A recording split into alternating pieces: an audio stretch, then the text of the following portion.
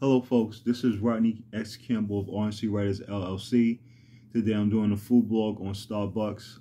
We're going to be trying their breakfast sandwich, the breakfast sandwich, egg, sausage, and cheese. The Impossible breakfast egg and cheese sandwich as well. Okay, here we go. Okay, this is the inside of this sandwich here. Let me show you this here. As you can see, there's the Impossible sausage, the egg, and cheese. Okay. Doesn't that look good? Let's taste this now.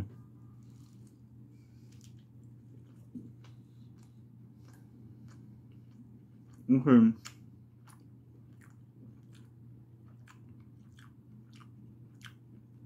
It doesn't taste like sausage though, but it tastes pretty good though. I haven't had Starbucks in a while. Now let me have some coffee that I got from Dunkin' Donuts here.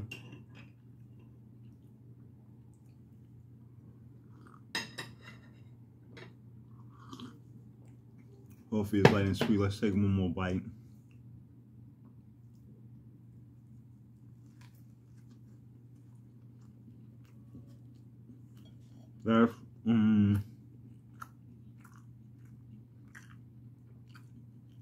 That's pretty good.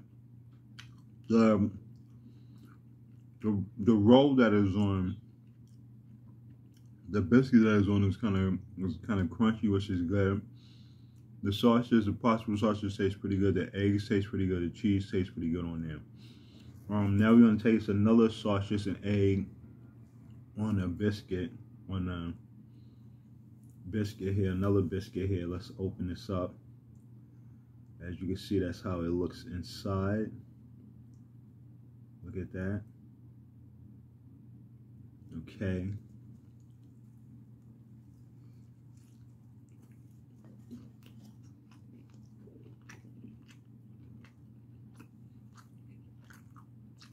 So far,